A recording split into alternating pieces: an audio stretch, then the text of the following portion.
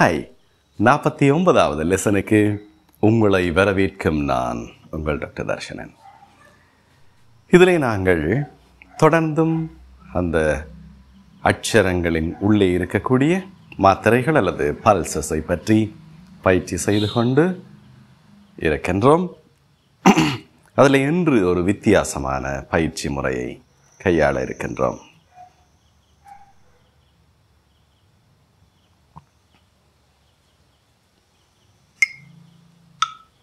60 BPM set பண்ணுறீங்க. 4/4 4/4 நிற்குது. 1 2 3 4 1 2 3 4 1 2 3 4 1 2 3 4 1 2 3 4 1 2 3 4 1 2 3 4 1 2 3 4 1 2 3 4 1 2 3 4 1 2 3 4 2 3 4 1 2 3 4 1. இதில் என்னென்றால் ஸ்பீடை மாத்திர தாளத்தின் வேகத்தை அல்லது பாட்டின் வேகத்தை மாற்றுகின்ற பயிற்சியை நாங்கள் இன்று செய்ய போகிறோம். அப்போ பாட்டின் வேகத்தை என்னும் சொல்லலாம். இந்த ஆரம்ப நிலையில் தாளத்தின் வேகத்தை மாற்றுகின்ற பயிற்சி என்றும் இதனை எடுத்துக்கொள்ளலாம். அப்போ முதல் என்ன செய்கிறோம், முதலாம் காலம், 2ஆம் காலம், 3ஆம் காலம் என்றெல்லாம் கேள்விப்பட்டிருப்பீர்கள். அப்போ first speed, second speed, third speed அப்படி நாங்கள் பயிற்சி செய்கிறோம். அப்போ இது first speed. 1 2 3 4. Any second speed. 1 2 3 4. Third speed. 1 2 3 4 1 2 3 4. Fourth speed. 1 2 3 4 1 2 3 4. Eighth speed. 1 2 3 4 1 2 3 4 1 2 3 4 1 2 3 4. Yes. 8வது ஸ்பீட் வரைக்கும் நாங்கள் இதிலே பாடுகின்றோம். அப்போ பார்த்தீங்கன்னா முதல் ஃபர்ஸ்ட் ஸ்பீடுன்னு சொல்கிறேன், அடுத்தது செகண்ட் ஸ்பீடுன்னு சொல்கிறேன். சரி, ஒன்றுக்கு அடுத்தது 2. ஏன் அடுத்ததாக தேர்ட் ஸ்பீடுன்னு சொல்லாமல் ஃபோர்த் ஸ்பீடுன்னு சொன்னேன்? ரைட். அப்போ ஃபர்ஸ்ட் ஸ்பீட், இப்போ இந்த செகண்ட் ஸ்பீட், பிறகு தேர்ட் ஸ்பீட் இல்லை, ஃபோர்த் ஸ்பீட் பாடுறோம். அதுக்கு பிறகு 5th speed பாடையில், 6th speed பாடையில், 7th speed பாடையில், 8th speed பாடுகிறோம். ஏன் இப்படி 1 2 4 and 8 பாடினோம்? அப்போ ஃபர்ஸ்ட் ஸ்பீட், செகண்ட் ஸ்பீட், இப்போ இந்த 4th ஸ்பீட், 8th ஸ்பீட். ஏன் இப்படி நாங்கள் ஸ்பீட்ஸை இடையில விட்டு விட்டு பாடுகிற கணக்கு வைக்கிறோம் என்றால், ஃபர்ஸ்ட் ஸ்பீடை விட 2 மடங்கான வேகத்திலே செகண்ட் ஸ்பீடை பாடுறோம். செகண்ட் ஸ்பீடை விட 2 மடங்காக அடுத்ததாக ஆக்கிறோம், அதுதான் 4th ஸ்பீடு. 4th ஸ்பீடை விட 2 மடங்கு வேகமாக்கிறோம், அதுதான் 8th ஸ்பீடு. இதை ட்ரெடிஷ்னல் கர்நாடிக் மியூசிக் படிப்பிக்கிற போது teachers first speed, second speed, third speed, fourth speed என்று தான் சொல்லுவார்கள். இந்த 4 தேர்ட் ஸ்பீட் வரைக்கும் தான் பாடுவார்கள். ஆனால் இங்கே நாங்கள் ஃபோர்த் ஸ்பீட் வரைக்கும், அவை இந்த டெர்மினாலஜியில் பார்த்தால் ஃபோர்த் ஸ்பீட் வரைக்கும் நாங்கள் இங்கே செய்து பார்த்துருக்கிறோம். இருந்தாலும் அதில் உண்மையாக சயின்டிஃபிக்காக பேசினால் அது ஃபர்ஸ்ட் ஸ்பீட், அடுத்தது செகண்ட் ஸ்பீட், அடுத்தது ஃபோர்த் ஸ்பீட், அடுத்தது 8th ஸ்பீட். இதுதான் நாங்கள் பாடியிருக்கிறோம். ஃபர்ஸ்ட், செகண்ட், தேர்ட், ஃபோர்த் ஸ்பீடுன்னு இதை சொல்லுவது சயின்டிஃபிக்காக பொருந்தாது. விஞ்ஞானபூர்வமாக அல்லது அறிவுபூர்வமாக அறிவியல் ரீதியாக யோசித்து பார்த்தால் அது பொருந்தாது. ஏனெண்டா இங்கே பார்த்தீங்கன்னா இதில் 1 இதில் 1 2 3 4 விழும் வரைக்கும் முதல் 1 சொல்கிறோம். இப்போ இந்த 2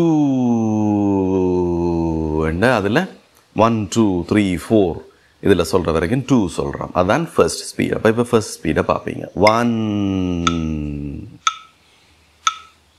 2 3 4 இது ஃபர்ஸ்ட் ஸ்பீடுன்னு எடுத்துக்கொண்டால் சரி, செகண்ட் ஸ்பீட் என்ன செய்கிறோம்? அதில் 4க்கு நாங்கள் 1 அது ஃபர்ஸ்ட் ஸ்பீட். நீ 2க்கு நிற்க போகிறோம். 2 கவுண்ட்ஸுக்கு 4 கவுண்ட்ஸுக்கு நாங்கள் 1 நாங்கள் 2 கவுண்ட்ஸுக்கு மட்டும் 1 2 நின்றோம்டா. இப்போ 2 மடங்கு வேகத்தில் சொல்ல போகிறோம். அப்போ 1 2 3 4 இது செகண்ட் ஸ்பீட். இதை விட 2 மடங்கு வேகத்தில் அடுத்ததாக சொல்ல போகின்றோம்.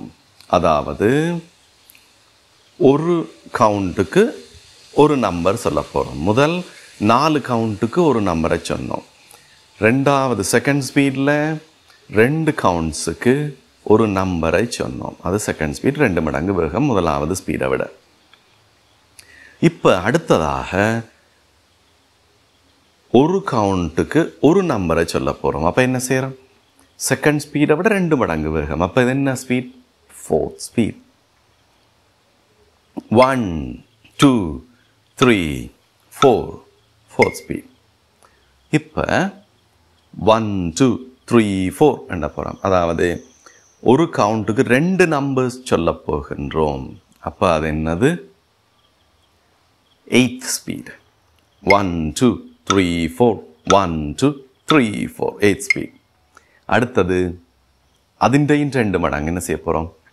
ஒரு கவுண்ட்டுக்கு ஒரு பீட்டுக்கு, ஒரு கவுண்ட்டுக்கு அல்லது ஒரு பீட்டுக்கு இதில் இருக்கிற 2 ஒன்று தான் நாங்கள் 4 நம்பர்ஸை சொல்ல போகிறோம். அது அப்போ என்ன? 16th speed. 16th speed. அப்போ நாங்கள் இப்போ உண்மையாக என்னென்ன பாடிக்கொண்டிருக்கிறோம்? First speed, second speed, fourth speed, 8th speed, 16th speed வரைக்கும் பாடிக்கொண்டிருக்கிறோம். அப்போ 1 2 3 4 1 2 3 4 1 2 3 4 1 2 3 4 இது 16th ஸ்பீட். 16 மடங்கு வேகம். நாங்கள் முதல் 1 தொடக்கத்தில் சொன்னதை விட 16 மடங்கு வேகத்திலே 16 டைம்ஸ் கடைசியில் 1 2 3 4 சொல்லிக்கொண்டிருக்கிறோம். இதெல்லாம் ரொம்ப ஈஸி மாதிரி இருக்குது இந்த மெட்ரோனோமோட சேர்ந்து சொல்லும்போது. மெட்ரோனம் இல்லாமல் சொல்லும்போது எங்களோட மனதுக்குள்ளே அந்த 16 மடங்கு வேகம் வரைக்கும் கவுண்ட் பண்ணி சொல்கிறது தான் கெட்டித்தனம் என்றது. அதை நோக்கி நாங்கள் பயணம் செய்து கொண்டிருக்கின்றோம். அதை மனதுக்குள்ளே வச்சுக்கொண்டு சொல்கிற வரைக்கும் அதை அந்த பயிற்சியை, அந்த திறமையை நாங்கள் அடையும் வரைக்கும் இந்த பயிற்சியை நாங்கள் மெட்ரோனோமின் உதவியோடு மேற்கொள்ளுவோம். அதுக்கு பிறகு மெட்ரோனோமின் உதவியை நாங்கள் குறைப்போம். திடீரென்று இல்லாமல் பண்ணிவிட்டு அப்பா எங்களை சைக்கிளோட பழக்கைகளை பின்னால் பிடிச்சு கொண்டு வரார். கொஞ்சம் தூரம் பிடிச்சு கொண்டு வந்துட்டு கொஞ்சம் கையை விட்டு பார்ப்பார். நாங்கள் அப்பா பிடிச்சு கொண்டிருக்கிறாருன்னு நினைச்சு கொண்டே நல்ல துணிச்சலாக ஓடுவோம். இருந்தாலும் கொஞ்சத்தில் தளம்ப தொடங்க அப்பா திரும்பவும் எங்களுக்கு தெரியாமலே கையை எப்படி விட்டாரோ அதே மாதிரி திரும்ப கரியரில் கையை பிடிப்பார். இப்படித்தான் சைக்கிள் பழக்கிறோம். ஒரு அடியாக விட்டுட்டு சரி இனிமேல் ஓடிடுவாருன்னு விடுறதில்லை. முதல் ஒரு அடியாக பிடிச்சு கொண்டே வாரது. அதுக்கு பிறகு இடையில் பிடிக்கிறது, இடையில் விடுறது, தளம்புற போது மட்டும் பிடிக்கிறது. அதுக்கு பிறகு ஒரு மதிலிருந்து அடுத்த மதில் வரைக்கும் கையை விட்டுட்டு பார்த்து கொண்டிருக்கிறதா, அது வரைக்கும் போவார் என்ற நம்பிக்கை அப்பாவுக்கு வரும். இப்படி தான் ஒரு ட்ரெயினர், ஒரு சரியான ட்ரெயினர், அக்கறை உள்ள ட்ரெயினர் இப்படி தான் பயிற்சி கொடுப்பார். அப்போ அப்பா எப்போவுமே பிள்ளையில் அப்பாவை விட அக்கறை கொண்டவர்கள் வேறு யாரும் இருக்க முடியாது. இது சைக்கிள் ஓட்ட பழக்கிற விஷயத்தில். அப்போ சமைச்சு தர விஷயத்தில் அம்மாவை விட அக்கறை கொண்டவர்கள் வேறு யாரும் இருக்க முடியாது. அதுபோல் ஒவ்வொருத்தருக்கும் ஒவ்வொரு அக்கறை அதிகம் எங்கள் மேலே. அப்போ அதுபோல் இந்த பயிற்சியும் இந்த மெட்ரோனோமை முழுமையாக நம்பி இப்போ தொடங்குறோம். அதுக்கு பிறகு மெட்ரோனோமில் தங்கி இருக்கும் அளவை நாங்கள் குறைத்து கொள்வோம். அதை நின்று தங்கி இருக்கும் அளவை குறைக்கிறதுண்டு இப்போ கொஞ்சத்தில் பார்க்க போகிறோம். இதை பார்த்துட்டு நீங்கள் படம் பார்த்த மாதிரி நல்லா இருக்குது அப்படின்னு பார்த்துட்டு அல்லது போர் அடிக்குது, இன்றைக்கு கொடுத்த காசுக்கு பிரயோசனம் இல்லை படம் ரெண்டு ஏதோ ஒரு கமெண்ட்டை சொல்லி போட்டு போகிறதுலே பயன் வராது. நீங்களும் மெட்ரோனோமை தனியாக அப்படி போட்டு உங்களோட பாட்டுக்கு விளத்தையும் சொல்லி பார்த்தால்தான் உங்களுக்கு இந்த பயிற்சி கிடைக்கும். இல்லைண்டா படம் பார்த்த மாதிரி தான் ஆகும், பார்த்து முடிய கதை முடிஞ்சுது. அப்போ என்னண்டு 1 2 3 4 1 2 3 4 1 2 3 4 1 2 3 4 1 2 3 4 1 2 3 4 1 2 3 4 1 2 3 4 1 2 3 4 1. அப்போ முதல் நாங்கள் பாடினதை விட கடைசியாக பாடி முடித்தது 16 மடங்கு வேகத்திலே நாங்கள் பாடியிருக்கிறோம். 2 மடங்கு இல்லை, 4 மடங்கு இல்லை, 16 மடங்கு 16 டைம்ஸ் ஸ்பீடில் முதல்ல ஓடினதை விட 16 மடங்கு வேகமாக ஓடி இருக்கிறோம். ரைட்? அப்போ அதை நீங்களும் தனியாக மெட்ரோனோமை போட்டுட்டு இப்போ இதை போஸ்ட் பண்ணிவிட்டு வீடியோவை செய்து பார்க்குறீங்க. செய்து பார்த்துட்டு மீண்டும் இதுக்கு ஆன் பண்ணி ரெஸ்யூம் பண்ணி மிச்சத்தை கேட்குறீங்க. இப்போ மெட்ரோனோமின் உதவியை நாங்கள் எப்படி குறைக்க இருக்கின்றோம் என்று பார்த்தால், நடுவுக்குள்ள இருக்கிறதுல ஒன்றை அழிச்சு விடுறது. ரைட். இப்போ மெட்ரோனோமின் உதவியை நாங்கள் குறைக்கிறோம். என்னது? இடையில் அப்பா அவருக்கு கையை பிடிச்சிட்டு கையை எடுத்துட்டு திருப்பி பிடிக்கிறார். பெரும்பாலும் பிடிக்கிறார் கை, இடையில் ஒருக்க கை எடுக்கிறார். இப்போ அந்த பயிற்சியை இப்போ அடைய போகிறோம். அதாவது இந்த பங்கை குறைத்து எங்களோட மனதுக்குள்ளே இந்த பீட் அந்த இடத்துல அப்போ என்ன செய்யணும், நாங்கள் அந்த பீட்டை எங்களோட மனதுக்குள்ளே வைத்துக்கொண்டு ஞாபகம் வைத்துக்கொண்டு நாங்கள் அடுத்த பீட்டை சொல்ல வேண்டும். 1 2 3 4 1 2 3 4 1 2 3 4 1 2 3 4 1 2 3 4 1 2 3 4 1 2 3 4 1 2 3 4 1 2 3 4 1 2 3 4 1 2 3 4 1 2 3 4 1 2 3 4 1 2 3 4 1 2 3 4 1 2 3 4 1. இப்போ என்ன செய்தோம்?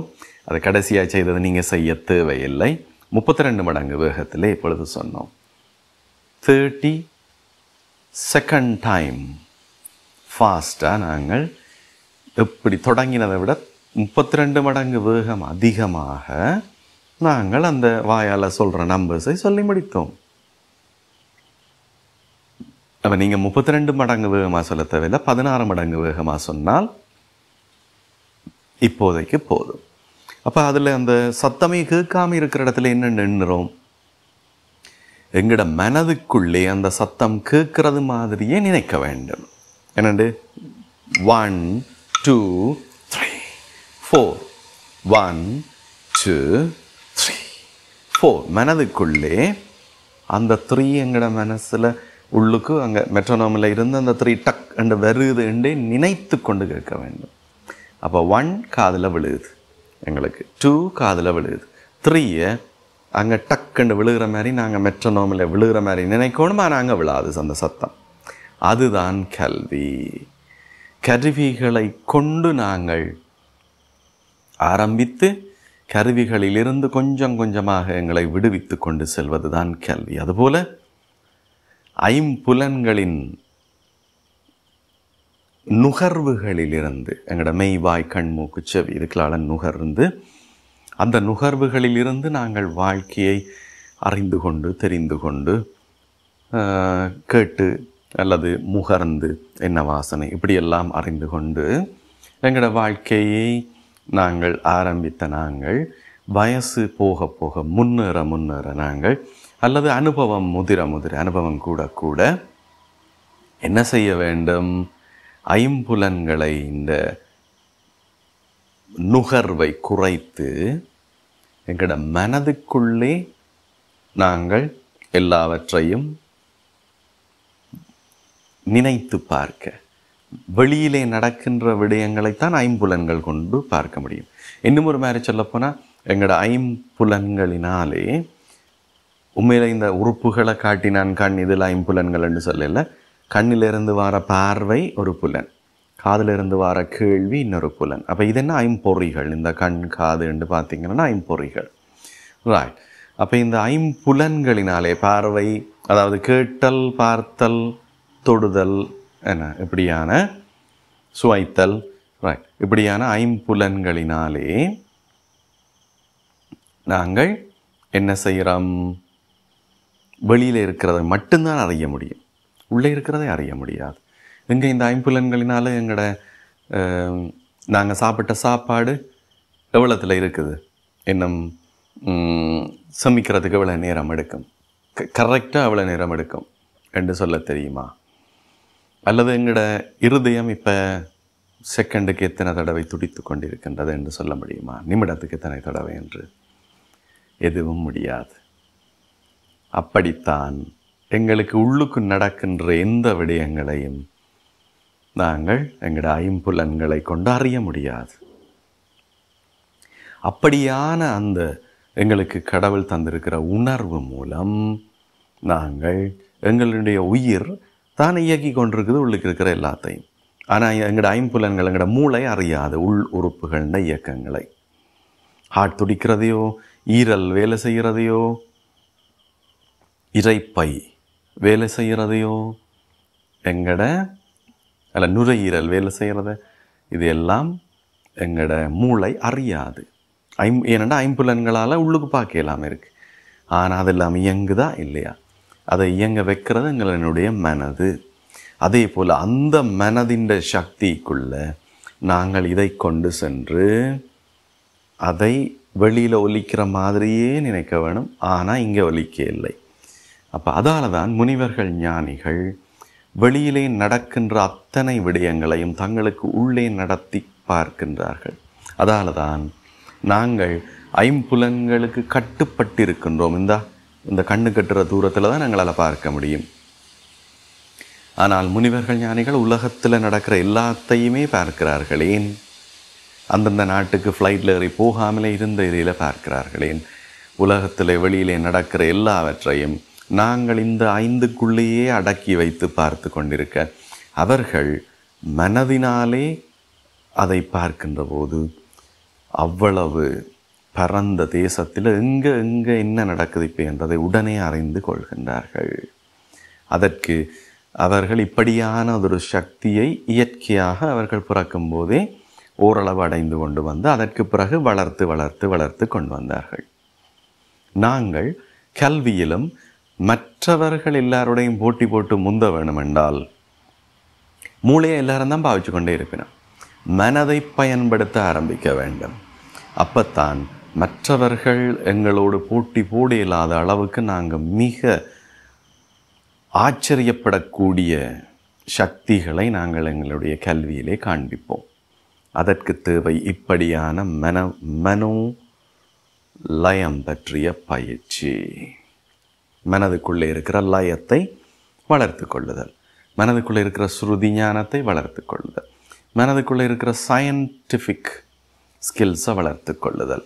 இப்படி எல்லாத்துலேயும் என்ன பாடம் படித்தாலும் அதிலே அந்த விடயத்திலே எண் கணிதம் மாதிரி மனக்கணிதம் என்று சொல்லுவார்கள் முந்தைய காலத்தில்.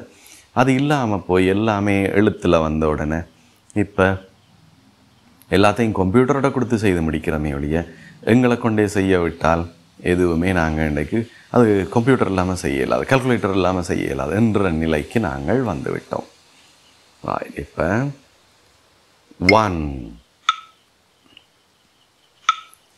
2, 3, 4, 1, 2, 3, 4, 1, 2, 3, 4, 1, 2, 3, 4, 1, 2, 3, 4, 1, 2, 3, 4, 1, 2, 3, 4, 1, 2, 3, 4, 1, 2, 3, 4, 1. அடுத்ததாக இன்னும் இந்த மெட்ரோனம் இந்த உதவியை நாங்கள் குறைக்க இருக்கின்றோம். நடுவுக்குள்ள இருக்கிற ரெண்டையும் இல்லாமல் பண்ணுகின்றோம். அப்போ இல்லை, நடுவுக்குள்ள இருக்கிற ரெண்டையும் ஒரே அடியாக அடுத்தடுத்து இல்லாமல் பண்ணாங்கிறது கஷ்டமாக இருக்கும். முதல் நாங்கள் இல்லாமல் பண்ணினது இதை, ரைட், இது இருக்குது. இப்போ இதை இல்லாமல் பண்ணுவோம். இது இருக்கட்டும், இதை இல்லாமல் பண்ணுவோம். அப்போ ஒன்று விட்ட ஒன்றை இல்லாமல் பண்ணுற போது எங்களுக்கு அடுத்தடுத்து ரெண்டு இல்லாமல் போகிற அளவுக்கு மனதுக்குள்ளே பெரிய இடத்தை வைக்க வேண்டி வராது. அப்போ இது இன்னும் கொஞ்சம் மனத்துக்கு நாங்கள் வேலையை கூட்டுகின்றோம். மூளையின் வேலையில் மனத்துக்கு கொஞ்சம் வேலையை கூட கொடுக்கின்றோம். முதல் எல்லாமே சத்தம் கேட்டபோது மூளையை கொண்டே முழுதையும் செய்தோம். ஒன்று சத்தத்தை நிப்பாட்டின போது மனத்துக்குள்ள 4 பங்கு வேலையை கொடுத்தோம். மூளைக்குள்ளே 4 பங்கு, 3/4 பங்கு வேலையை செய்தோம். 1/4 பங்கு வேலையை மனதுக்குள்ளே கொடுத்தோம். இப்போ 1/2 பங்கு வேலை மனதுக்கு கொடுக்குறோம். 1/2 பங்கு வேலையை மூளை செய்கின்றது. 1, 2, 3, 4, 1, 2, 3, 4, 1, 2, 3, 4, 1, 2, 3, 4, 1, 2, 3, 4, 1, 2, 3, 4, 1, 2, 3, 4, 1, 2, 3, 4, 1, 2, 3, 4, 1. அப்போ ஏன் கண்ணை மூடினேன்? மனதுக்குள்ளே இந்த மெட்ரோனோமை கற்பனை பண்ண ஆரம்பித்து விட வேண்டும். அப்போ மனதுக்குள்ளே அந்த மெட்ரோனோமை கற்பனை பண்ணிக்கொண்டு தான் இதை செய்ய முடியும். தியானம் இருப்பது போன்ற நிலையை நாங்கள் அடைவோம். இதை செய்யக்குள்ள தியானம் இருக்க போகிறோம், கடவுளை நினைக்க போகிறோம் என்று நினைச்சு கொண்டு இப்படியே சுவாமிக்கு முன்னுக்கு குந்தி இருக்கிறதை விடவும் இந்த தியானம், கல்வி பற்றிய தியானம் எங்களுக்கு ஒரு கல்லில் 2 மாங்காயை கொடுக்கும். அதாவது படிப்பிலையும் எங்களை பெரியவராக்கும், தியானத்தையும் எங்களுக்கு கற்றுத்தரும். அதே வேளை மற்றவர்களோடு போட்டி போட்டு மிக உயரமான நிலையிலே கல்வியிலே முன்னேறி செல்ல இது உதவும். அப்போ அடுத்ததாக எல்லாத்தையுமே ஒன்றை விட எல்லாத்தையுமே இல்லாமல் பண்ணுறோம். 1, 2, 3, 4, 1, 2, 3, 4, 1, 2, 3, 4, 1, 2, 3, 4, 1, 2, 3, 4, 1, 2, 3, 4, 1, 2, 3, 4, 1, 2, 3, 4, 1, 2, 3, 4, 1. இது அவ்வளவு இலகுவானதல்ல. இருந்தாலும் உங்களால் முடிஞ்ச வரைக்கும் நீங்கள் இதனை பயிற்சி செய்து இப்போ பார்க்கலாம். 1, 2, 3, 4,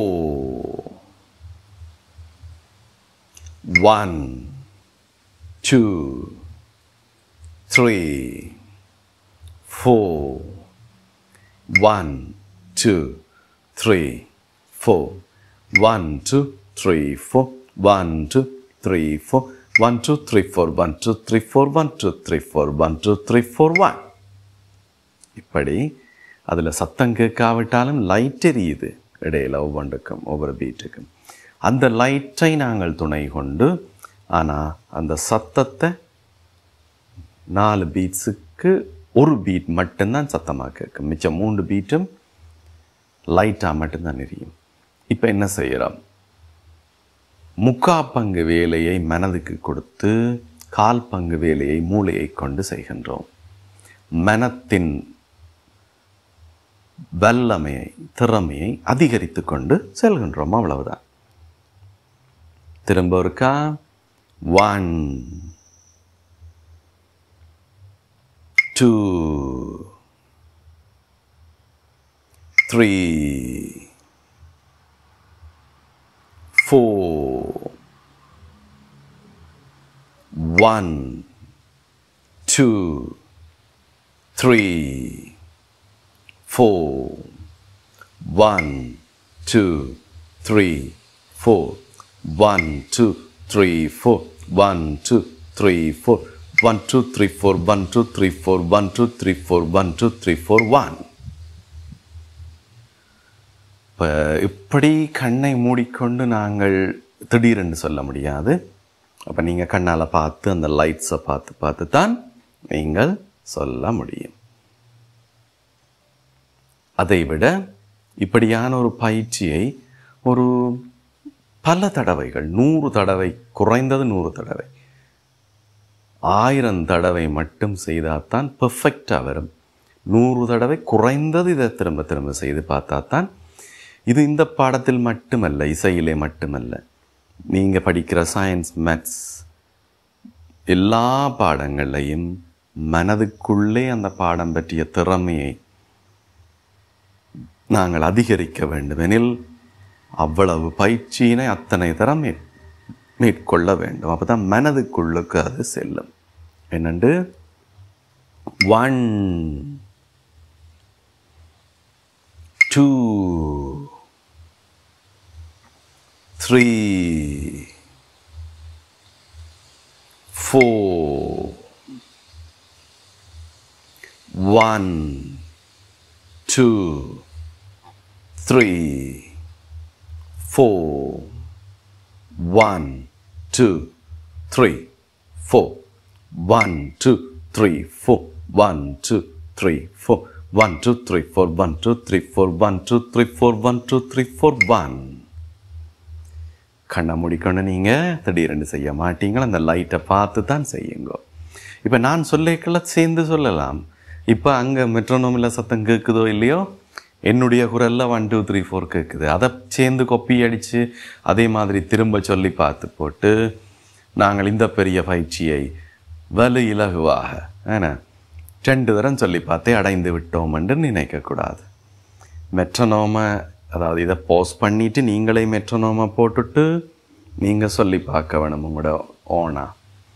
அதுக்கு பிறகு நீங்களே மெட்ரோனோமில் இப்படியான உதவி குறைப்புகளை செய்து நீங்கள் அந்த மெட்ரோனோமுடனும் சொல்லி பார்க்க வேண்டும். அப்போ நீங்கள் ஆரம்பத்துக்கு அந்த மெட்ரோனோமில் சவுண்ட் இல்லாமல் போனதுக்கு பிறகு அதுக்கு பதிலாக, அதில் வரக்கூடிய சவுண்டுக்கு பதிலாக நீங்கள் கையை தட்டலாம்.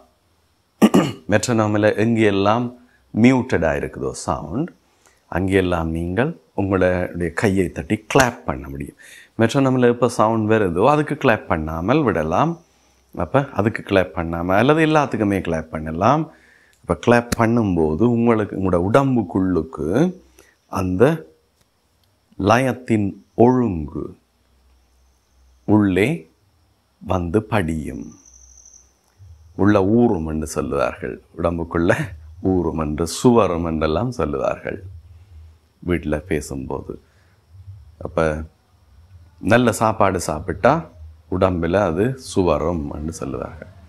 அந்த சத்து உடம்புக்குள்ளே சேரும் என்றது தான். அப்போ அப்படி இல்லாமல் சத்தில்லாத சாப்பாடுகளை சாப்பிட்டால் அது உடம்பில் சேராமல் வீணாகி போகும் என்று சொல்லுவார்கள். ஆகவே அதை போல இதிலையும் இந்த சத்தான பயிற்சிகளை நீங்கள் இதிலே செய்து மேன்மேலும் உயர்ந்து ஒரு பாட்டை பாட நினைத்த மாத்திரத்திலேயே பெர்ஃபெக்டாக எப்படி அந்த சிங்கர் பாடியிருக்கிறாரோ அந்த லயத்தில், அந்த ஸ்ருதியில், அந்த தாளத்தில் எங்களால் பாடக்கூடிய மாதிரி நாங்கள் எங்களை முன்னேற்றிக் கொள்வதற்கு இந்த பயிற்சிகள் எங்களுக்கு உதவி புரியும் என்று சொல்லிக்கொண்டு அடுத்த வகுப்பில் சந்திக்கும் வரை உங்களிடம் விடைபெறும் நான் உங்கள் டாக்டர் தர்ஷனன்.